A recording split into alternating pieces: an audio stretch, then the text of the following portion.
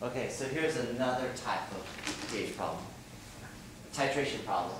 Here, I'm at a particular point in the titration curve, I don't know where.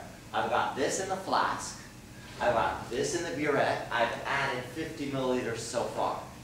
I started off with 100 milliliters of 0.2 molar in the flask at the bottom. I added this much. I know the Ka of which one? The one on the right or left? Left, because this is an acid. It's a weak acid. I'm adding a strong base. I want to find the pH. So let's go through this. I don't know where I am in the titration yet, so I've got to figure that out. But I don't have to do the whole curve. I do know that this is a weak acid, strong base titration though, because I have a weak acid, I'm adding a strong base. So I always want to start out with a number of millimoles. If I multiply these two, 0.2 times 100, I'll get 20 millimoles of the weak acid. If I do the same for the strong base, 0.4 times 50, I'll also get 20 millimoles. So the millimoles of acid and base are equal. What part of the titration curve am I? I'm at the equivalence point. Thus, I must use what solving method? The ice table. I must.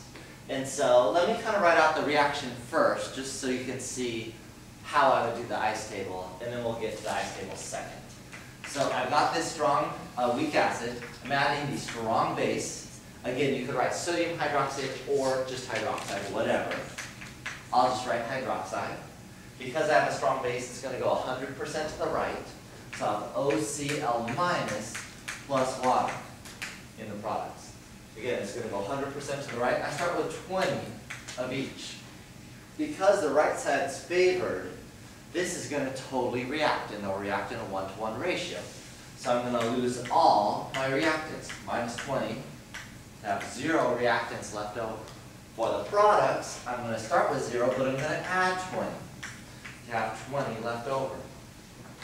So you can see here I'm going to have a weak base left over at the equivalence point because my weak acid and strong base totally neutralized.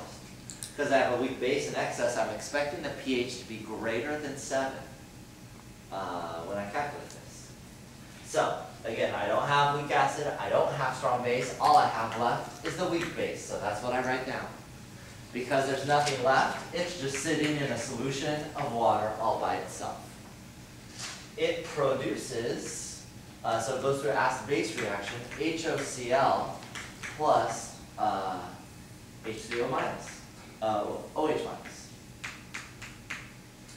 You might think, oh hey, I have a weak base and weak acid conjugates together, but because this reaction goes so little to the right, this will not be a buffer. There's so much more of this one and so little of the HOCl. So how much do I have?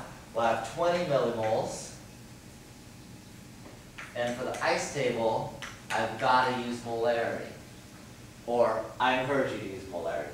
I have 100 initially, I added 50. That's a total of 150 milliliters. For the I line, I ignore water. 0 and 0. Since there's 0 on the product side, I add X. Since there's a new number, I'm adding X to the product, so I lose it in the reactants. So 20 over 150 minus X, X, and X. So now I'll go back to the right-hand side of the board to finish this question. Finish my ice table, I'm going to set up my K expression. K equals products X squared over reactants. 20 over 150. Okay, and this is which K? It's KB, because that's a base. So this is KW over KA, or KW is 1.0 times 10 to the minus 14. KA is given 2.9 times 10 to the minus 8. Here I solve for X. X is going to equal the square root of KB times 20 over 150. And I skipped a step here. Remember, I'm assuming that this X is 0.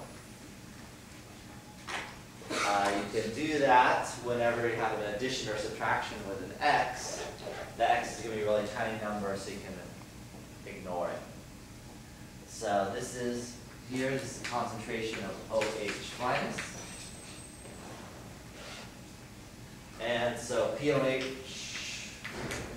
equals the negative log of OH minus, and pH is 14 minus POH.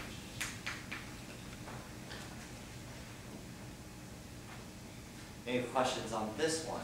So this one was just your standard weak base calculation, and that happened at the equivalence point because I lost all my weak acid. I had to use the ice table. So there's just one step in what could have been a long titration, but we just gave you one part of that titration at the 50 milliliters of strong base.